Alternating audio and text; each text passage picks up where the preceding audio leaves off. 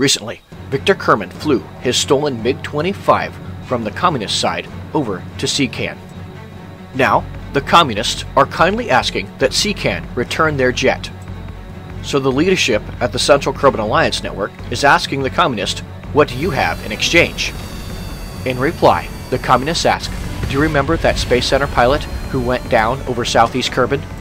And that you reported missing? Well, he isn't missing. A Communist patrol found him. Would CKAN like to trade a stolen jet for a POW? DD has been well taken care of. This is Echo 3, and let's discuss a Cold War Kerbmas gift exchange. Both sides have agreed to the deal, and DD will be coming home. The Central Kerbal Alliance Network has carefully loaded up the MiG-25 onto a transport ship and is now taking it back to Communist territory. While the aircraft was in CKAN territory, engineers went over every part very meticulously. And reassembling the plane is really hard, but they're pretty sure they have all the parts together anyway. The Communist jet is very impressive. It appears to be a very capable interceptor. But now, after having thoroughly gone over the aircraft, CKAN engineers have come up with an idea for a brand new heavy fighter aircraft. They are thinking of a large fighter that is extremely fast and that could be best described as a missile truck. If the need arises, a fighter like this could successfully take on the MiG-25, or, in all honesty, anything that the Communists have developed up to this point. And as promised, it's DD Kerman waiting for the crew on the dock. Waiting for DD on the ship are Jebediah, Bill, and Valentina. They are overjoyed with being able to reunite with their friend DD. DD too is happy to be going home. However, after spending a long time as a POW, it might take a while for him to fully recover. DD has felt angry and abandoned, but seeing his friends on the ship has reminded DD that his friends did not forget about him. Jebediah suggests that maybe a little bit of flight therapy is just what DD needs. By the time they all got home, the new K-15 is ready for its first test flight. DD is thankful that he has been once more given the opportunity to fly the latest CKAN fighter jet. With the afterburners lit, DD pulls back on the stick and enters into an unrestricted climb. After a long period of time battling depression and feeling useless, he has once again been given a sense of purpose and excitement. And this truly is a remarkable jet to fly. The powerful engines give the fighter a thrust-to-weight ratio a little over 1. In mere seconds, he was able to take the aircraft from the runway up to over 4,000 meters. Then, he dives the aircraft down to around 2,000 meters and pulls up. He's going to light the afterburners and see just how fast this plane can go. He's leveled out, increases the throttle, and lights the afterburners. DD is pushed back into his seat as the aircraft accelerates around 2 Gs.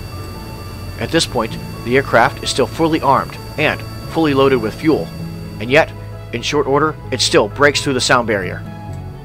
But DD doesn't stop there. He keeps accelerating. He's going to see just how close this jet can get to Mach 3. Now, just a little over 2 minutes into flight, the aircraft exceeds Mach 2. At these speeds, the aircraft handles just a little differently, and it wants to pitch up. But DD confidently maintains control of the aircraft, even as it exceeds more than 850 meters per second. DD now disengages the afterburner, and slowly begins to turn the aircraft around and head back towards the airbase. He uses this time to familiarize himself with the newer electronics in this fighter. The heads-up display is nice, and much better than all the old gauges that he was used to. Many things have changed since DD was away from the Space Center, but being back in this fighter makes him feel right at home. DD knew that CKAN was headed to Duna, and now he has found out that those missions were successful. While he was in captivity, he was only informed about the successful Communist missions. And, during the boat ride together, Bill excitedly talked about this strange signal that was found on Duna. The signal contained an SSTV image. But at this point, no one has been able to decipher what exactly the image means. There have been lots of theories about how to interpret the image, but more importantly, for whom is the signal for, and who were its authors. Some have suggested that the answers lie further out into the solar system, and to that end, a probe has been sent to voyage out to the Jool system. Jool has 5 moons. Perhaps the answer is on one of them. All of these questions have fueled the discussion about extraterrestrial intelligence. It would seem that someone should be starting a dedicated SETI program, or simply called SETI. But at this point, the Space Center doesn't have funds for a project like that. Perhaps some wealthy Kerbals will be willing to help privately fund a SETI program.